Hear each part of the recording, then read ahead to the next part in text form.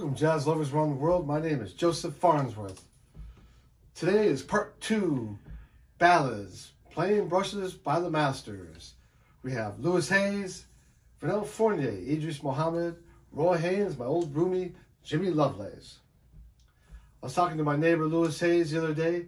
He said the two most important things with the brushes and ballads is sounds and to make it look good. That's why the brush is so personal. You got to make it look good the way you see it. He learned from Papa Joe Jones to play the whole surface of the drum. So I named this stroke the hubcap because he's from Detroit. This is Stars Fell on Alabama with Vince Herring at Smoke.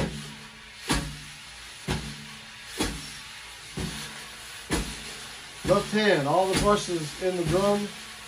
The right hand slide into that beat.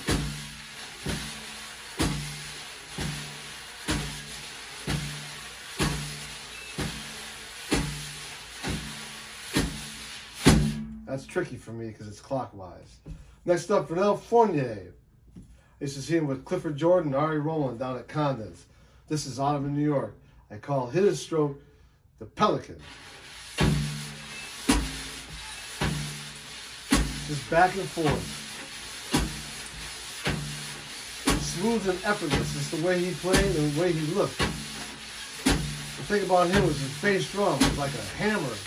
You could feel it in your ribs. It wasn't loud. It was just big. This stroke you can play with basically at any tempo.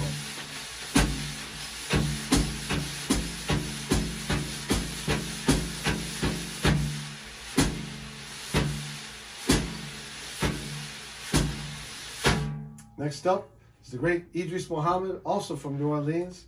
And I call this stroke the Alligator. He played with Lou Donaldson, Harlem Nocturne at the Vanguard.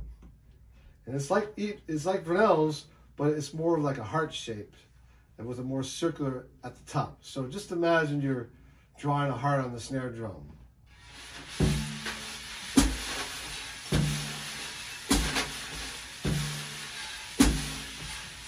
Idris played the bass drum in funeral marches in New Orleans. So he always said you got to play the drums from the bottom up, never from the top down. From the bottom. Like Vernel from New Orleans, his bass drum, you could just feel it right in your ribs. It wasn't loud, you just could feel it. This is Idris Muhammad, the Alligator.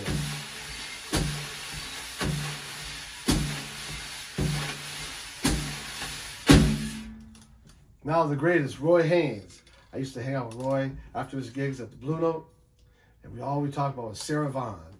And he said, oh, I love playing the brush with Sarah. And he'd get up and tap dance, or like some of his brush strokes.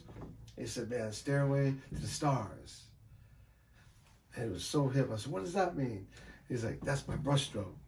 He said, check it out. It says, a stairway to the stars and climb the stairway to the star. Look at that brush stroke. And then you do something which he called stepping.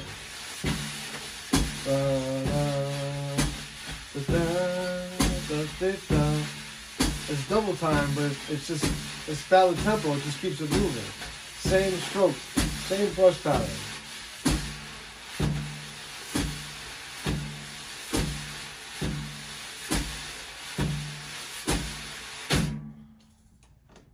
Last, my roommate, Jimmy Lovelace. I was going on the road with Diana Krall. He says, hey man, I'm going to show you something I learned in Kansas City. I like to call it El Dos. I said, what does El Dos be? He says, number 2. And so this is what I love to use with singers like Diana Krall, Cecile Savant, recently with Veronica Swift. It's just counterclockwise and do the number 2 with the right hand.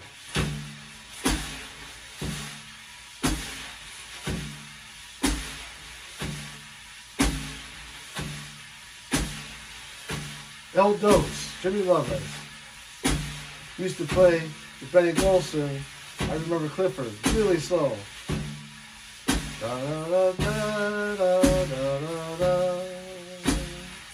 You gotta really open it up. Da da da da da da. Remember to make it smooth, big sound, and always make it look good.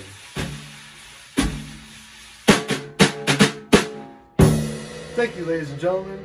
Happy Thanksgiving. We'll be back next week with some other greats like Pete LaRocca and Jimmy Cobb. Happy Thanksgiving.